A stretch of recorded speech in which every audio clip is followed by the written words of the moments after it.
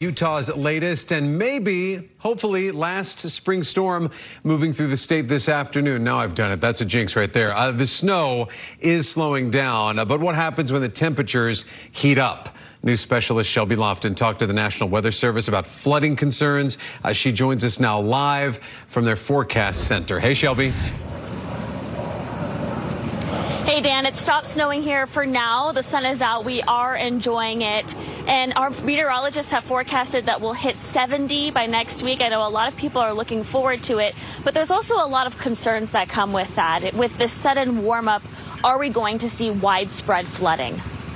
You got people thinking, oh, the alarm bells are ringing for flooding. Warmer temperatures are welcome after months of snow. Our normal high temperature for the state is 59 degrees. But flooding concerns are on the rise as we inch towards summer. If we were warming into the 80s or into the 90s right now, that's when we get really worried. National Weather Service senior meteorologist Monica Traphagan says that's not the case. In looking at our potential for flooding for northern Utah over the weekend and into early next week, it remains relatively low. She says forecasters hope for what's called an orderly melt of the snowpack. Start with the low elevation snowpack, and then get to the mid elevation snowpack, and then get to the high elevation snowpack. She says this upcoming warm-up will melt the snow at low elevations. She doesn't expect to see widespread issues with flooding, but northern Utah will see increased runoff. Those local creeks and streams are going to be running high, swift, and cold. She says we may see some ponding in areas with dense snowpack and areas that have poor drainage. The National Weather Service team in Salt Lake City says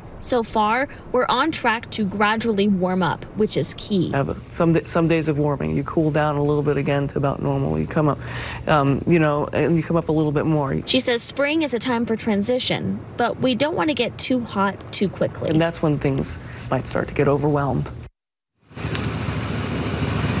And forecasters say it's pretty much going to be all clear here in northern Utah, but it's really a different story down south. They're warning people with any outdoor activities planned in southern Utah this weekend to really be extra cautious, especially those in the slot canyons.